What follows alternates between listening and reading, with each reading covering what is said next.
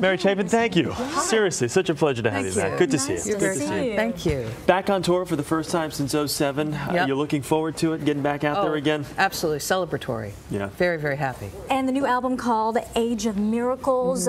You went through a trying time physically with an illness, but you're back better than ever. You talk about some heavy subjects, though, in this new album. Buddhist monks in Burma, Hurricane Katrina, racial tensions in Louisiana. Why address those in this album?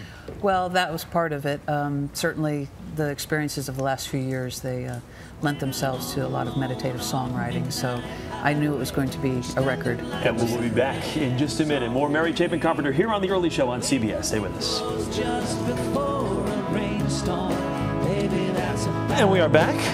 Sorry, I didn't mean to cut you off there. I'll let you answer a little bit more elaborately. Go ahead. Well, just, you know, the record was probably, you know, inevitably going to be about some more serious subjects than just dancing or something. Very insightful it is, indeed. Back in '07, you had the pulmonary embolism. Are you amazed that you're back where you are right now after experiencing something like that? It had to have been very scary. Just very grateful. I had amazing family and friends and wonderful doctors, and just very grateful to be back, as you can imagine. How much did that affect your songwriting when it came to this album?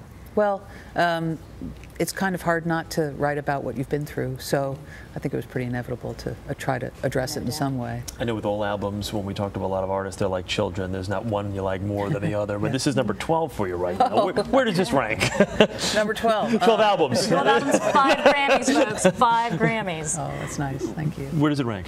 Does it? Well, you always, I think, are, you know, in love with the last thing you did, or hopefully. If you don't feel that way about it when you finish, then maybe you didn't do the job you wanted to. So for now, I'm very proud of it. You have a favorite song on this album? No. Not yet? No, not yet. I'm not going to pick amongst my children. It's too early for that. There's still time. Over 20 years in the industry, is there a moment that you look back on that stands out more than any others? This morning. Yeah, this morning. I thought I heard you say you fired your band a little while ago. I did. I fired them too. Right. No, you know, I've been so lucky and have had so many exciting opportunities, so it's kind of hard to pick just one.